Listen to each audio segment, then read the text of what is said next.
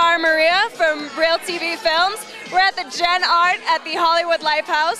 7 for All Mankind, sponsoring 7 fresh faces. And I'm here with KayCee Stroh. You might know me as Martha Cox from High School Musical 1, 2, and 3. I'm very excited to be interviewing you. Now, what are any upcoming things that you have coming up, or you just here enjoying the Sundance Film Festival? Right now I'm here to party. I just got married a week ago. Congratulations! So, thank you very much. I'm very excited. But this year I'm going to be working on an album. And yeah, an album. What type of? We do music as well, so we'd be interested in learning more about that. Nice.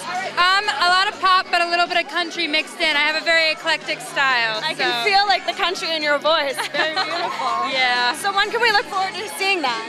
Hopefully this next year coming out. So, you know, we'll see. And then I'm just working on a lot of auditions and scripts, see what comes next for me, something a little more my age category. Well, High School Musical was certainly a big success, so... Well, thank you. I was very blessed. Congratulations on that. Good luck on your album, and we look forward to seeing more from you. Absolutely. It was nice talking to you. Nice talking to you, too. Have fun. You too. Now I'm Maria with Real TV Films. Thank you.